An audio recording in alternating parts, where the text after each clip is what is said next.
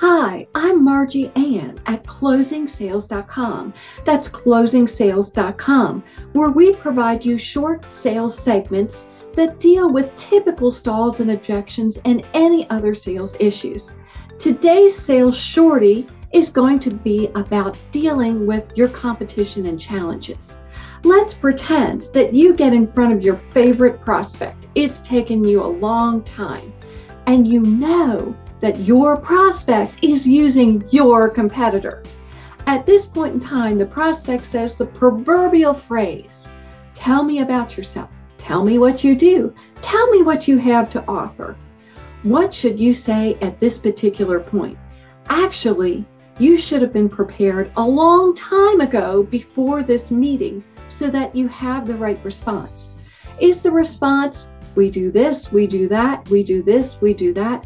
Actually, that's a no, because you're doing all the telling and that's not actually selling. The correct response is a question. Most people, though, use a phrase such as, "I see that you're using ABC competitor. However, we provide this," or "we do that."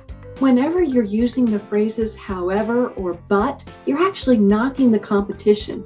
And that's not the right way to go about breaking the loyalty factor so that the prospect sees you as a potential. You need to ask the right question. If you want that question, feel free to reach out to Margie Anne at closingsales.com. Thank you.